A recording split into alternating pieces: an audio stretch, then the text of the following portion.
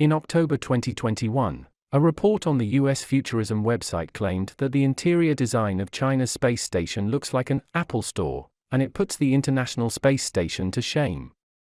The orbital lab boasts a number of tools and designs that set it apart from the ISS, which is fairly old and slated to be retired within the next decade. Not only does Tiangong have spacious bunks for its astronauts, but it also has a sleek space gym and separate living spaces for each crew member, with a minimalist white interior design that looks more like an Apple store than a cramped space habitat. Compare that to the ISS, which looks downright obsolete in comparison. In fact, not only the media, but even Scott Kelly, an astronaut who once worked on the International Space Station, expressed his envy for the spacious and tidy environment inside the China space station.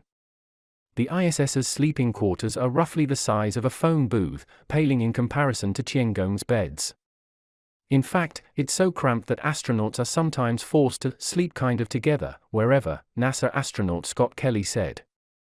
On top of that is the ISS's, shall we say, cluttered interior design. Much of its space is filled with a hodgepodge of wires, computers, and miscellaneous hardware together. So why does the International Space Station look so dirty and crowded? Why is there such a big contrast between the two? Hi. Welcome to Hot Topics time, and let's move on to today's topic. The International Space Station is a large-scale international cooperation project led by the United States and Russia, and participated by many countries around the world. The main purpose is to create a large-scale orbiting space platform that allows people to carry out multiple scientific experiments in a microgravity environment. From the perspective of the composition of the International Space Station, it can be divided into two parts. The first part is centered on the Russian Zarya Functional Cargo Warehouse, the American Experimental Module, the Japanese Nozomi Experimental Module, and the European Space Agency's Columbus Experimental Module are all docked with it through the relevant node module. The second part is composed of the Central Truss in the United States and the remote-controlled robotic arm system in Canada, with solar arrays on it. It is not difficult to see that the United States and Russia are playing the main role in the construction of the space station. As for other countries, they make auxiliary contributions in some small areas. In general, there are different contractors and maintainers for different modules of the International Space Station. In this case, it is difficult to have a unified standard to bind various countries. In addition, due to the long time in orbit of the International Space Station, the equipment in it has aged. With the first module launched in 1998, the ISS was only meant to have a 30-year lifespan.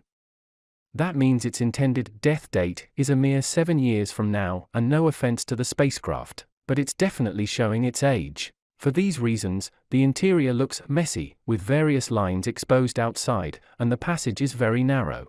In addition, even if the capacity of the International Space Station reaches 13 people, countries will inevitably grab seats. In a situation where there are many people and few places, the International Space Station certainly does not give too much consideration to the daily life of the astronauts, so that they have to squeeze into a small and confined space to sleep.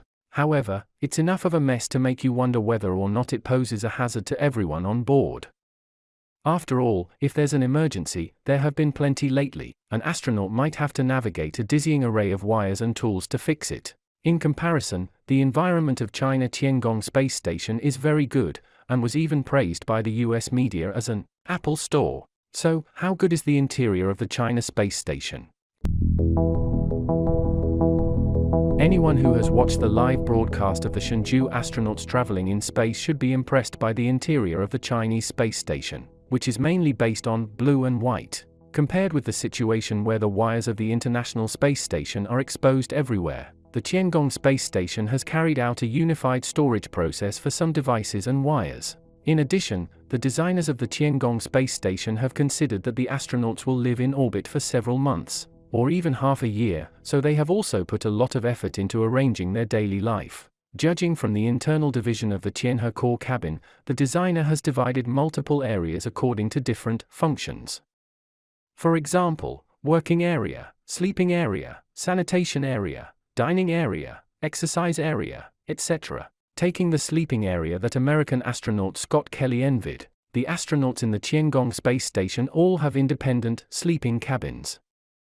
Astronauts can not only lie down and sleep in it, but also store some personal items in the cabin. This sleeping area is like an independent, small bedroom, with a certain degree of privacy and concealment, which avoids the embarrassment of astronauts of different genders sleeping together. In general, the interior design of China Tiangong space station is more attentive and humane.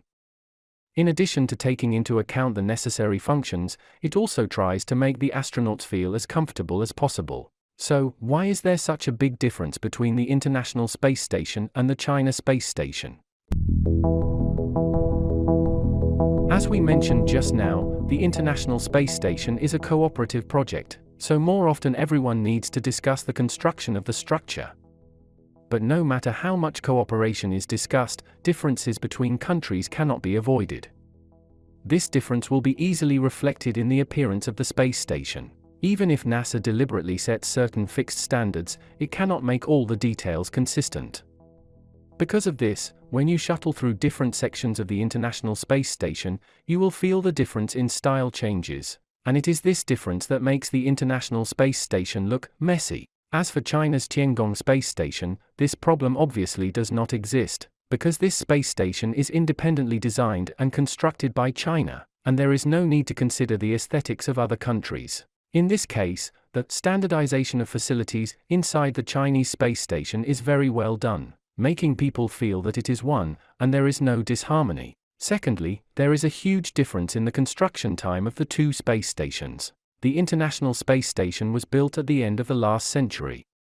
It stands to reason that it should have been decommissioned by now, but it is still struggling to meet certain needs. The construction of China's Tiangong Space Station has only started in recent years. It is a decade younger than the International Space Station, and there is a big difference in the use time. Therefore, it is normal for the International Space Station to have aging equipment and an old environment. After all, it has been in orbit for so long. If it takes another 10 years, the interior of the China Space Station may not be as new as it is now. Up to now, 27 countries have formally applied to enter the Chinese space station for space research, and China has agreed to the cooperation application of 16 of them. With the efforts of the people of all countries, the human space industry will surely enter a new era. The development of the space station marks a step forward in human exploration of space. I believe that in the future, we can use the space station as a transfer station to travel to farther places, and even realize the dream of interstellar immigration. At the end of the day, though, we still love the ISS for being a place astronauts could call home for decades.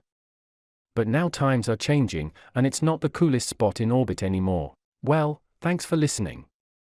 See you next time.